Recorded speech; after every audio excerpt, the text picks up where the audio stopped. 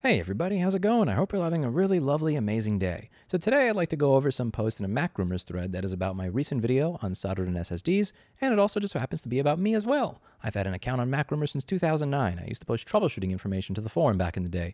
There was this one guy, DADIOH, who had an amazing thread about troubleshooting component level motherboard issues. I had asked some of the people at the site if they were open to starting a subforum where we could just dedicated to troubleshooting motherboard issues, and I never heard back, so I eventually started my own forum, which you can see here. So I don't visit the site as much anymore, but I still lurk from time to time. One of my moderators sent me a thread that's about 10 pages long that is about soldered and SSDs and is also about me. So I thought I'd read some of the comments and give you some of my thoughts on it from my perspective. One of the things that I think is really important to go over here is that when you're dealing with somebody that disagrees with you, you're usually not going to get them to go over to your side if you act like a dick. So if you are going to go over to that forum and talk to people, then I think it is really important to not be an asshole. I pointed that out in this video that I did about Amazon and the Ring doorbell a while back that is loading really slow because I am unfortunately cursed with Spectrum Internet, but I would highly suggest that you watch this video before you go over and talk to anybody on any sort of social media platform about the issue of the soldered and SSD. That being said, let's get started. So I'm going to read some of the comments and then read you my commentary. First comment that I thought was interesting: I would actually expect that someone who makes money via repairs would prefer that companies make their systems more repairable, rather than, see that the business is trending down and get into another line of business. This is a yes and a no. So I personally advocate for systems to be more repairable as a general principle, but systems being more repairable can actually be worse for the profit margins of more advanced repair shops like mine, because more advanced repair shops make money from doing jobs that conventional repair shops and end users cannot. So I'll give you one example. If you're talking about the A1181 MacBook that came out in 2006, so what you see over here is an inverter board, and the size of this is approximately from my pinky finger to my wrist. It's absolutely gigantic. Now, technically, this is a lot easier to fix than the newer MacBooks that came out around 2011 that used a micro BGA chip that's soldered to the board. This is a micro BGA soldered chip that is about the size of my pinky fingernail. It's actually about half the size of my pinky fingernail. I would not advocate that computers still be built with this when they could be built with this. Even though this is more repairable, this has parts that you can pull out with your fingernail. It's essentially manufactured like a Lego. It's easy to fix. That is not something that I would advocate within the realm of right to repair, because technology really does need to move on. You can make devices a lot smaller when you can solder something like this into the board, and more importantly, this chip is actually infinitely more reliable than your old inverter board. The LP8550 fails way less often than an inverter board fails. This was considered at some point a wear part. This is eventually going to wear out, whereas an LP8550, that thing could just keep trucking along until now, to the end of time. So this is a repair that could easily be done by the end user that's now going to require some advanced micro soldering skill to do properly. Technically, once that repair became a repair that required micro BGA soldering skills, it meant that 90% of the repair shops back in 2011 that did this type of work were no longer able to do this repair without outsourcing it. At the time, that meant more business for us. I understand that times have to move on, and that having a backlight circuit that is the size of my thumb makes no sense when it can be half the size of my pinky fingernail. There are many cases where something being more difficult to repair means more revenue for us as a component level repair shop. An example: an easily user replaceable battery is not something a customer is going to pay me labor to replace, but a gluten battery is something they will pay me to replace. However, I still often advocate for the non-gluten battery. Now, maybe one can say this is advocating against my own self-interest as a business owner with regards to my repair business, but I see it as advocating for my own self-interest as a consumer that wants to live in a repairable world where that trumps the interest of my company. Next, Rossman's entire shtick is to sell outrage and hyperbole to an undiscerning audience of mostly young men for YouTube engagement. He skirts the line between a YouTube reactionary and a self-help huckster, and it's very successful. I think this person is trying to call me Andrew Tate. And when it comes to self-help, yeah, there's about a few hundred videos on how to fix your own stuff. I do encourage people to consider trying to fix their own stuff. And I do have my nonprofit, which has a number of different guides on how to fix your own stuff, whether it's an iPhone that's randomly kernel panicked because the mic cable got sliced due to a poor design, or just because you spilled something on it. I do try to share my business experiences. I try to share a lot of my business failures with you, of which there have been many, in the hopes that you don't make the same failures as I do. But above all, I want to live in a more repairable world. There's not really much you can say to stuff like that. This is kind of like the throw everything at the wall and see what sticks approach. There's about 600 videos teaching you how to fix your own motherboards in the hopes that you're able to do it yourself or start your own successful business. But I guess that is being a self-help huckster. Actually, I'm pretty sure he makes money on ranting conspiracies on YouTube. The repair business is just a beard. You take a look on Google. If you search by newest and you scroll all the way down, you will note that some of these reviews here, if you just keep scrolling, go back to 2009. 3 years before I actually had a YouTube channel of any kind. And when it comes to conspiracy, one of the things that kind of makes me sad is in the video that they're referring to, the horrible design of Apple soldered SSDs, it's worse than you thought. I would really challenge you to bring up what is false in that video. If it is conspiratorial thinking, if I am saying that the sun revolves around the earth, if I'm saying that aliens exist or anything like this, can you cite the time in the video where I said something that's incorrect? I said that the NAND is soldered to the board, check. They use a non-standard NAND that is not available anywhere else, check. That when this dies, your computer is a brick, check. That part of the reason your computer is a brick and you cannot boot off of an external drive like you would with any other computer is because the SPI-ROM, otherwise known as the BIOS, is now on the NAND, check, which is a wear part, check. And then if you go to Apple, they will tell you that you have to replace the entire board, and they will not cover it under a warranty, even though this is a clear design defect that does not affect the A1706 and A1707, which have far fewer failures, check. If this is a conspiracy, if everything I'm saying is conspiracy and not based in fact or reality, that means that I can fix this very easily using standard off-the-shelf chipsets that you're going to link me to, right? I can go to Mouser.com and DigiKey and buy those NANDs new, right? Apple has an extended warranty program for H2141s that randomly blow up, right? Because this is a conspiracy and I'm lying. Something to think about. Informative, but yeah, a lot of the videos of the last few years turn into an Apple bash fest. I imagine that really helps drive views. Can't help if I want to make money, I would. I find I agree with him on a lot of the videos, and I miss the early ones of soldering boards and whatnot. This kind of reminds me of the always has been meme. I don't know if any of you are familiar with the always has been meme, where like the two astronauts in space and one is kind of pointing at the other with the shotgun and is like, you mean it's always been hot in Texas? Always has been. I think I turned monetization on around 2016. So it's like 2016, maybe late 2016, I believe. You can correct me if I'm wrong, that I turned on monetization on YouTube. So about good 3 years before I turned on monetization, I was discussing issues in the repair industry that mattered to me from a repair shop owner's perspective. When I released this video made me no money because I did not have a monetized YouTube channel and didn't for years afterwards. People found what I had to say interesting before I was trying to monetize it. I'm not quite sure what I can say there. This is something that I've been going over for a very, very, very long time.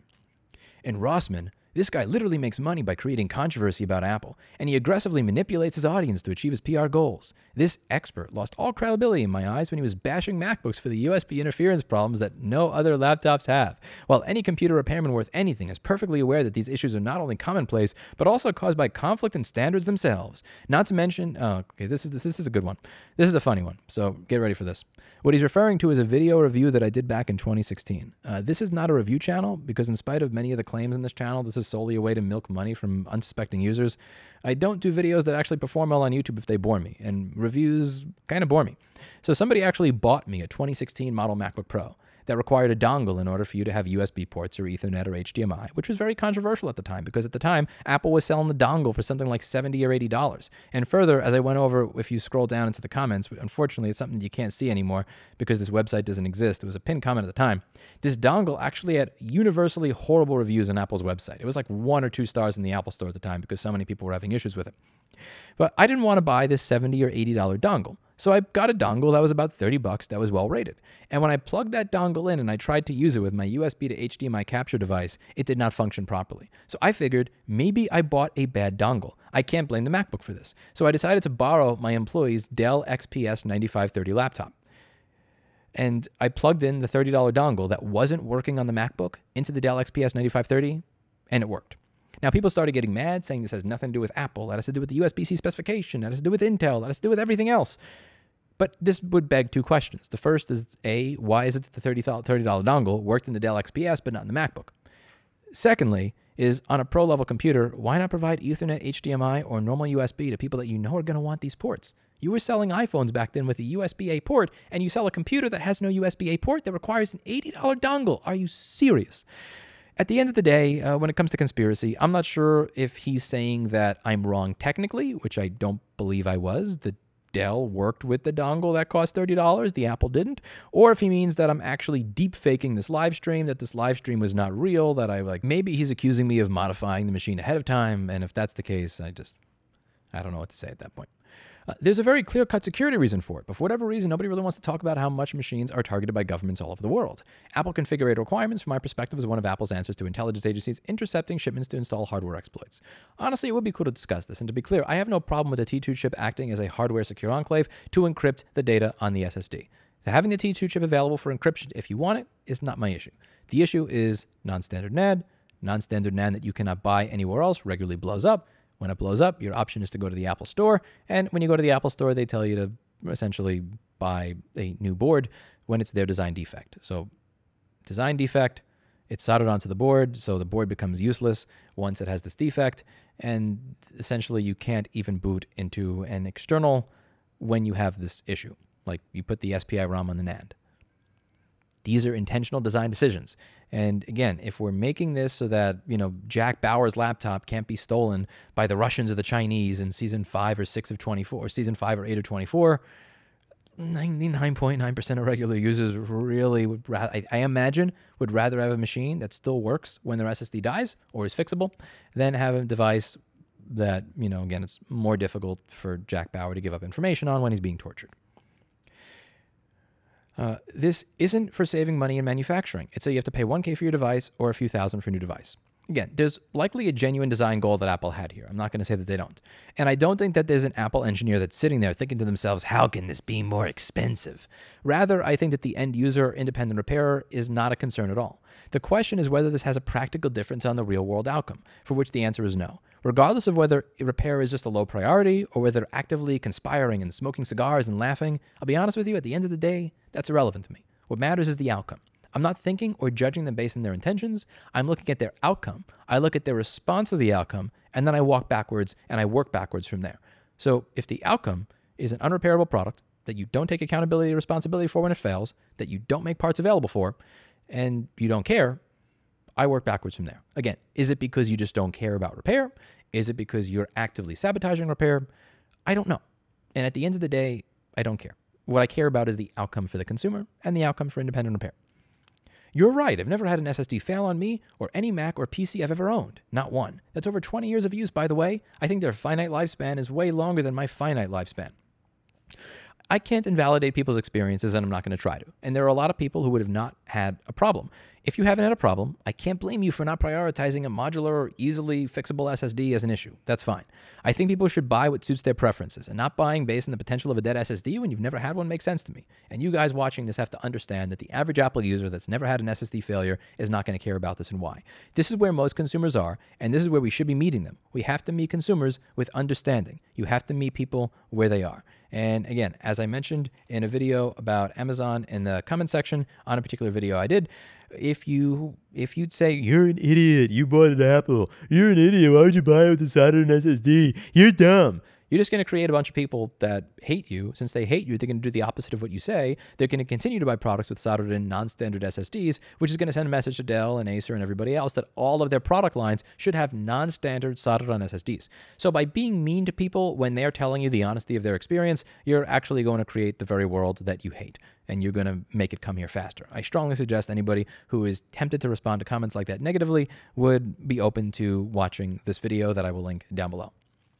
Neat. What SSD were you using 20 years ago? I've never had a car die on me in 30 years of owning cars. Not one. And because I don't know anything about cars beyond my own anecdotal experience, would rather spend 5 minutes opining about my experience than 5 seconds to look into the life cycle of vehicles, I think their finite lifespan is infinite. And anyone who says otherwise, from car mechanics to the manufacturer's own service techs, must be a lying conspiracy theorist. The absolute level of discussion in this thread. I understand what he's saying as well. The I've never had a problem, therefore it's not an issue thing is a tunnel vision, and a lot of people fall into this in all areas of life, not just technology or consumer electronics. Almost no one cares about this issue unless they have a clickbait YouTube channel to supplement their dwindling Apple repair service revenue. Ouch. Ouch. You hurt me right here. Right here. Actually, a lot of customers do, and this is where I'm biased, and I'll admit it. For a long time, I was the only one speaking to walk-in customers at my company. And even today, if Steve or Kevin are busy, I will answer emails, and I will also speak to customers on the phone. And it really kind of sucks explaining to customers that, one, they have a machine that would be totally fixable if it was any other brand. But not only is the drive soldered on, it uses non-standard components we can't buy without cannibalizing a retail product, so it's not fixable. And B, that this is a flaw that occurs with these two models specifically more so than the rest of their product line. We have seen zero shorted SSDs ever in A1706 and A1707s, but 2 to 3 a day for the H2141. And Apple will not fix it as a discount for being defective. This happens every day. This regulator fails every day, and the manufacturer won't cover the failure under warranty. That sucks. These phone calls cause a lot of customer frustration, And I'll be honest with you, they cause a lot of my own frustration because I'm explaining this over and over and over and over and over and over and over. Somebody's like, why would Apple do that to me? They've always been good to me in the past. Why wouldn't they cover it if they know it's a defect? Why would they make it so that it's impossible for you to fix? Having to have the same conversation like 2 or 3 times a day for 3 years, that sucks. And that's where a lot of my bias comes from. There are a lot of people that really genuinely do care about these issues because they're personally affected by it. And I am personally affected by it by somebody who advocates for and speaks to these customers every day. And a lot of what I advocate for here is not a change in the design. It's also a change in the service. And one of the things that I had talked about in a video I did a really long time ago, The Truth About Apple's Engineering Failures, is I went over how a lot of these devices fail. And I really do believe this is another issue very similar to the 2011 and 2008 GPU failures that Apple didn't cover until there was a class action lawsuit. When people show up with a 3-year-old machine that has a hole in the motherboard and the NAND with no liquid damage, no physical damage, a pristine exterior, and they don't cover it under some sort of replacement program, that I really don't see a difference between this and the 2011 GPU failures that Apple didn't cover until a class action lawsuit in 2015. Another post. Error 53 is an interesting example. Touch ID. Apple has gone through tremendous lengths to preserve user privacy and security in their biometrics and elsewhere. Yet one obvious vulnerability is the sensor itself. Remember, Huawei is essentially banned from selling equipment in the US because of concerns they would backdoor hardware. So this isn't purely hypothetical. Serializing the Touch ID sensor and implementing tamper detection is an obvious step to take. The pattern I see over and over here, and in so many other areas these days, is people who don't understand the technology assuming they know how things work, and when it doesn't go their way, they assume conspiracy rather than ignorance. Okay, error 53 is a big one, and this is one of those areas where I find it interesting that this person is saying, I don't understand the hardware, when it seems they don't actually understand the error.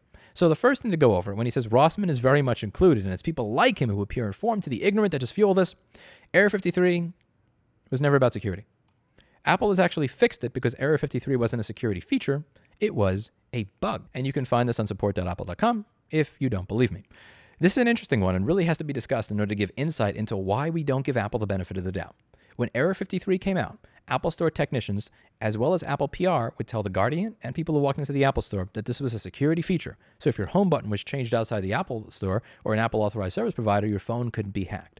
However, this made no sense for a number of different reasons. 1. Touch ID buttons were not hot swappable. If you change the home button on your phone, it won't just work.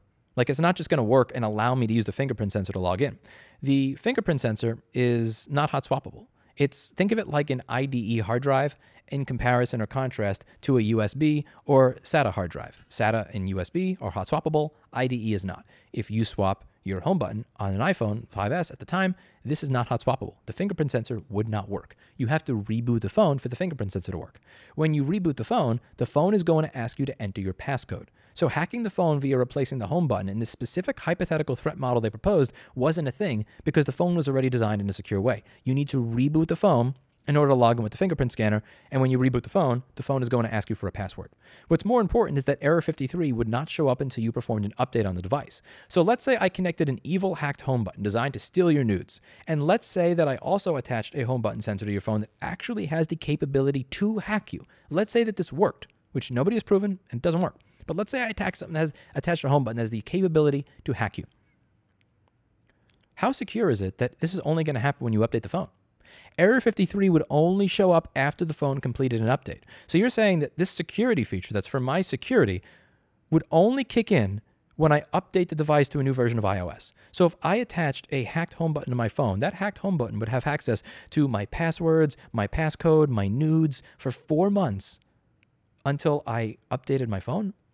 That doesn't sound very secure. That sounds actually insecure. You're going to brick my phone to protect me when I update the operating system, which could happen months after the initial exploit. If that's a security feature, I'm just going to be honest with you, that's the worst security feature I've ever seen in my life. The reality is that error 53 is a bug. Error 53 was designed to brick a phone before it got to a customer and was never supposed to be on actual customer devices. So during the manufacturing process, if the Touch ID button in the motherboard hadn't been paired properly, it would brick itself with error 53, and that phone would never make its way into a retail box or an Apple store. That's what error 53 was for. It was never meant to brick phones in the wild. The problem is that PR ran their mouth off without talking to engineering to figure out what error 53 actually did. And when the PR department did start talking to The Guardian, did start talking to the news, and Apple Store technicians did start talking to customers about the issue, they would claim that independents messed up your phone. You destroyed your phone. It's all on you. It's a security feature. The independents did something insecure to your phone, so there, now it's bricked. People were actually going to Apple stores and hearing that the reason their phone was bricked was because some repair shop explicitly broke it rather than just saying that it's a bug. And I see this as a company culture issue.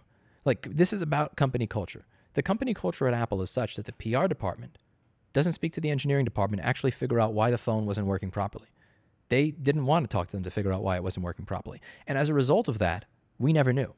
If Apple's own PR department is unwilling to speak to their engineering department before running their mouth off to The Guardian, then how are we supposed to understand why and how they've done what they've done? This really comes down to how many liberties you grant your employees, and much of this is based on how accessible these departments are, how open they are to communicating, the company culture, etc., and so on and so forth. If your company culture is that unauthorized repair people are an annoying thorn in your side that suck at what they do, and this issue, Error 53, keeps coming up when people mess up their phone outside of warranty, it's not crazy to imagine that somebody at Apple defaulted to repair people F this up, even if the reality is that we had nothing to do with it. Conversely, when Apple's default is to blame independent repair people for their own bugs that were left in from the factory without even consulting their own engineering department, you can't be surprised when repair people become on edge and do not assume the best of Apple. If Apple is lying to customers and lying to The Guardian at the time that Error 53 came out about why it exists, when they have access to their own internal documentation explaining it, how are we supposed to understand how they design things when we don't have access to their own internal documentation and employees? At the end of the day, Error 53 was resolved through an update that fixed brick phones because Error 53 was never about security. And if this person who is claiming these things about me actually read up on Error 53, they would know that.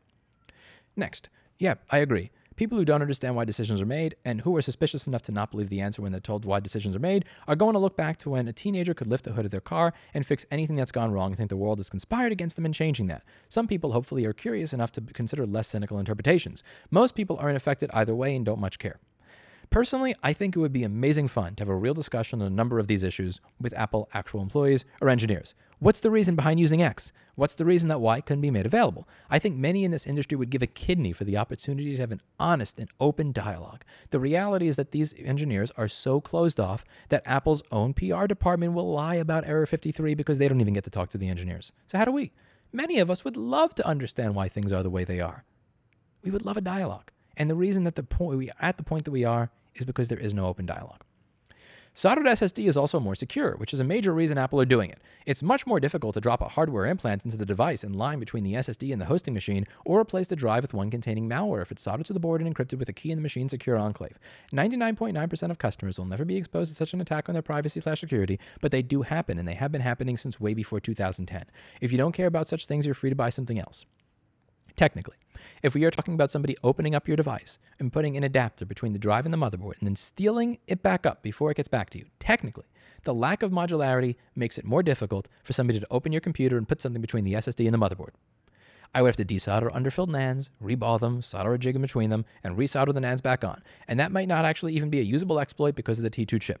My rebuttal here would be that this is a very interesting threat factor to design the computer for at the expense of the other 99.9% of the users that want the ability to replace their SSD rather than have a $2,000 brick when it dies. He's made his living repairing Apple products, but every other video is him complaining about Apple failings. He never acknowledges the things that they've done right. I also get tired of the repetition. I think he does this to pad out the length of his videos because of the algorithm or whatever. One of the things that's interesting is in that video on the SSDs, I actually brought up something that I thought that Apple did good, and it's timestamped in the video. I think it's around 6:48. Apple drives the industry forward with common sense innovation, and I appreciate that. There are several things that Apple does that I think are really good. I just so happen to criticize them here because I think something that they did was fairly bad. And one thing I find interesting, because it's kind of been like a conspiracy theorist, self-help huckster, all this other stuff. In a thread calling me a conspiracy theory reactionist is all the conspiratorial thinking about me. The first 4 years of my channel were unmonetized, and the videos that I made back then were anywhere from 13 to 30 minutes long. Occam's razor says the most simple explanation tends to be the correct one. Am I going out of my way to watch the timer to make the video as long as possible for an extra $5? Or do I just not make short-form content because I'm just not interested in it? People want me to assume the best of a trillion-dollar company when that has been anti-repair at every single turn, that think I artificially adjust the length of my videos to make an extra $5. You got that exactly backwards. Only a small percentage of users care about upgradability or running their computer for 10 plus years, where a repair becomes almost inevitable. Most right to repair arguments in computing domain call for a dictatorship of the minority, often making things worse for everyone just so that a small percentage of users can get their way. What about e-waste caused by modular components? That's additional material costs you have to pay in 100% of cases as opposed to faulty components you pay for just in a small percentage of cases. Does it really make sense to liken making calibration software available to living under a dictator? Like really? Like really? Living under a dictator, having calibration software. In the case of an A2141 MacBook, you are e-wasting the entire computer because the NAND died. How is that better than having a socket for the SSD? Or at the very least, making the NAND chips available so that when they die, a repair shop like ours can easily solder on replacements and allow the customer that you're not willing to service in an economically viable manner to leave with a repair when you don't. We're trashing an entire computer because a wear part died, but somehow that's better for e-waste than having a socket for the SSD. The regulation should target reducing e-waste, component reuse rather than replacement, keeping price reasonable, and component-level recycling. Modularity is a red herring that doesn't really solve anything while introducing points of failure. In my opinion, component-level repair is the superior way to achieve this. Okay, modularity would allow somebody to unplug the old SSD and plug a new one in, rather than having to replace a non-available NAND chip you can only get by harvesting them from another retail product. Component-level repair allows me to charge several $100s for something that a consumer would easily be able to do themselves, but that's hardly ideal for the customer, nor is it what I'm advocating for. Component-level repair, above all, is what Apple advocates against us doing. I would rather that a customer be able to unplug their solid-state drive and plug a new one in, rather than pay me several $100s to resolder one on. I make money when I solder. I would still rather, for the good of humanity and society, that the wear part, until we get to a point where that part lasts for 20 or 30 years easily, doink, doink. And at the very least, make the chips available. He doesn't have a moral argument in any way. He has an opinion that he attempts to frame as a moral argument and attempt to give it undue weight. And he absolutely has the same money in the game. The estimates I see is that he's making hundreds of thousands of dollars from that YouTube channel. And before arguing absolute dollars, which is irrelevant anyway, consider whether Apple is more likely to go out of business because of socketing an SSD than Rossman would be if he lost his YouTube channel. That's a motivator for parasitic enterprises like this. The parasitic enterprise. I don't know. I show people how to fix stuff. I show people how to fix stuff. I have a nonprofit that pays me $0 that creates repair guides on a repair site that tries to make repair more accessible to people who want to open their own repair shops or to people who want to be able to do their own repairs. But digging into that a little bit, the moral argument. There are two moral arguments at play here that I think are really important to go over.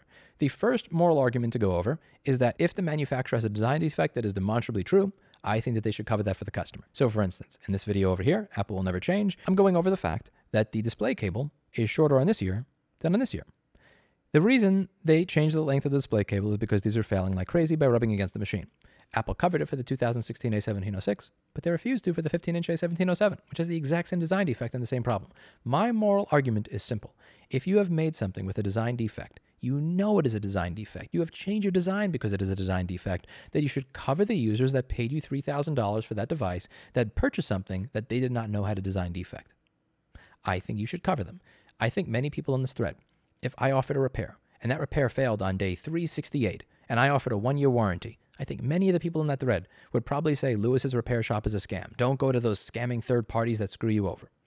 And admittedly, rightfully so. If somebody was 4 days outside of warranty and I said, too bad, so sad, sucks to be you, I would expect many people in that thread, rightfully so, to say that I suck. I would ask them to hold Apple to that same standard that they would hold me. If you produce a device that you know has a failure mode, and you're even willing to cover it on this model machine, but you're not willing to cover it on that, that's immoral. I think that they should be accountable and responsible for the design flaws and defects the same way that they would hold me accountable and responsible for if I did a repair that didn't last and it was only a few days outside of warranty and the part that failed again was the part that I replaced. There are many instances where customers have called me and they've been 2 months or even 4 months or even 6 months out of warranty. Even if the repair was not the exact chip that I replaced, I just tell Kevin, like, just replace it on the house. Just make him happy. Secondly, when it comes to the moral argument regarding right to repair, yes, my argument is simple. If you bought it, you own it, and you should have access to what is necessary for you to be able to service your own personal property. It's about freedom. It's about not restricting people. Why is it that if a sleep sensor dies, that you cannot go to an independent and have them replace that sleep sensor? Why can't you get access to the calibration software or hardware to be able to do that if you purchase the computer? Why? Again, it's one thing to use non-standard parts. It's another to make everything unavailable so that you're not able to do it. My moral argument is simple. You bought it, you owned it, they should not go out of their way to keep you from fixing it. And to be clear, there is a difference between evolutions in technology and stuff that kind of gets done on purpose to make it more difficult. Going from an inverter board over to an LED driver is not anti-right to repair. Going out of your way to make sure that the chip is not available to anybody who wishes to do that repair and not making the calibration software to be able to do the repairs properly available is a moral argument. That is something that was done on purpose to make repair more difficult. Whether this is because of some board executive or somebody didn't do their homework or some reason because they're concerned about legal liability, at the end of the day is a decision that they chose to make. I don't care why they choose to make the decision. I just point out what the outcome is. On the money part, most of the comments on what money comes in from my YouTube channel are irrelevant based on the fact that I have had the same commentary on Apple for about 3 years before monetization was turned on. When it comes to motivation, if Apple became more repair-friendly overnight, I would never be able to make a video on Apple's repairability issues again because they would not have any, because they would be pro-repair. If Apple actually fixed these customers' devices under warranty when they had issues, I would not have something to talk about. If Apple covered it, people who had FlexGate issues, I would not have something to talk about. My line of argumentation is very simple. My company got paid over $200 when Paul did this repair. My argument is simple. I should not be making money to do this. If my videos were listened to, if I got what I was asking for, I would have not gotten paid over $200 to do this miserable repair that you see here. Apple would have covered it under warranty for the customer, and I would have made less money. Most of these arguments, in my opinion, make no sense when it comes to monetization, because if I actually got what I was asking for, not only would my repair shop make less money, but I would have less content for YouTube, because the content where I'm criticizing Apple for doing a bad thing would not exist. Maybe, just maybe, at the end of the day, I actually do want to live in a more repairable world. I actually do want to see consumers be treated better, and I care about the world kind of sucking less.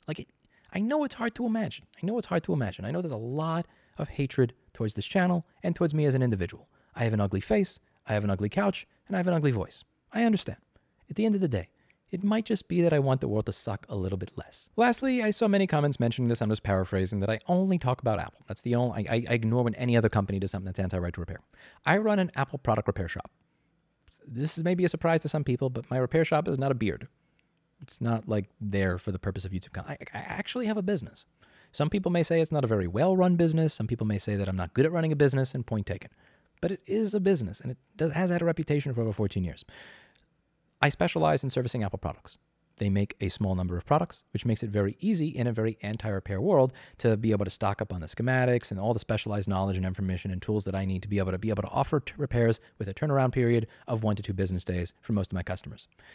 So I talk about the products that I know, and I know Apple products very well. I can talk about how on an H2141, the TPS 62180 regulator does not fail in the other 5 areas it's used in the machine, but it does fail very often on the NANDs because I actually work on these machines. I feel confident in talking about what I know. So you hear about Apple more often because that's what I specialize in. When it comes to other companies, if Samsung tries to destroy the repair industry, you bet your ass they're getting mentioned on my channel. If wheelchair manufacturers go out of their way to try and keep people from being able to repair their products, you bet your ass that's getting mentioned on my channel the same way Samsung would, the same way John Deere would, or any other company. Why do I have more videos on Apple products on my channel than John Deere? Because I'm not a farmer. I grew up in Brooklyn. I live in a suburb. Brooklyn isn't known for its farmland. I talk about it when it becomes an issue, and I talk about when I notice it as an issue.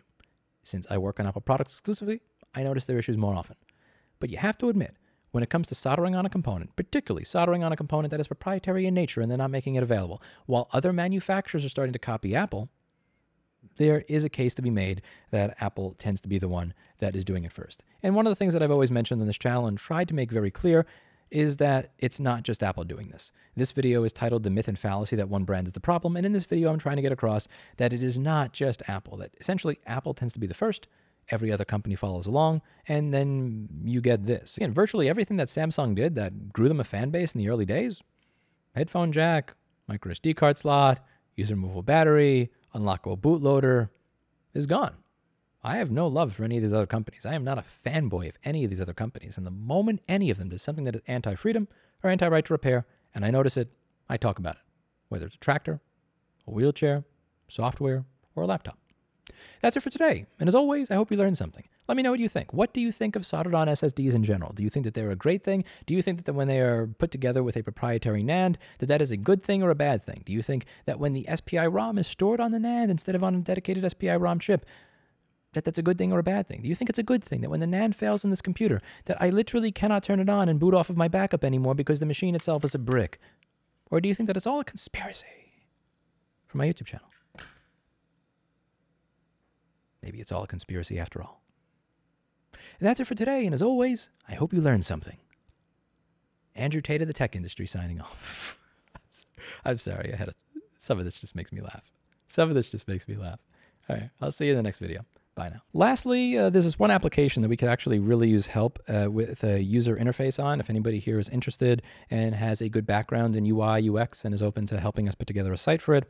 I've been talking about a lot of YouTube shortcomings recently, and admittedly, the shortcomings with a lot of the social media streaming landscape. And there's a few problems with it. The first is that there's essentially one or two platforms, YouTube and Twitch, that are dominant. Nobody's ever going to use a different platform because when you go to a different platform, there's nobody there. The people that tend to be on the new platforms first tend to be kind of crazy, and you have to use a different application, so you feel isolated. So we want to come up with something like what you had back in the early days of instant messengers. If you were using AOL, ICQ, MSN, Yahoo, you had 4 different apps, and then Trillion and Pigeon and GAIM came along, and you had one application where you could use AOL, Instant Messenger, Yahoo, MSN, ICQ, and so on and so forth. And what we'd like to do here is we'd like to create a video app that works better than the stock YouTube app, better than the stock Twitch app, better than the stock Odyssey app, and so on and so forth, where you can choose the platforms you want to use. You can use YouTube by itself. You could use YouTube, Odyssey, SoundCloud, Rumble, PeerTube, Patreon, Subscribestar, Twitch, and Kick. You could use 1, 2, 3, or you could use all of them at a time. You can use one at a time, or you could search every platform all within one application. The application should give you a better experience than what you get from the stock application. It should be open source, and above all, it should have something called sovereign identity, so that if somebody is banned from any one of those platforms, you can still see their content somewhere else without having to subscribe somewhere else. Right now, you subscribe to Louis Rossman on YouTube, but why don't I own my identity? Why do you have to subscribe to Destiny on Twitch when Twitch can just delete his account after 13 years? You should be allowed to subscribe to a creator on the platform, but the creator should also have some sort of sovereign identity system, so you're subscribing to them in a gatekeeperless, authorityless way that doesn't allow anybody else to be able to delete their identity. So even if their account is deleted from a social media platform, you can still view their content seamlessly as if they had never been deleted on this other platform.